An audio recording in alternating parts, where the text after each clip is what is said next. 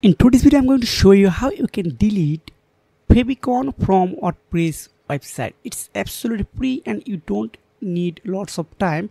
You need only 1 minute for doing this work. So let's get started. First, I'm going on WordPress dashboard. You can see this is here are lots of option. Just going on setting, then you need to going on site identity.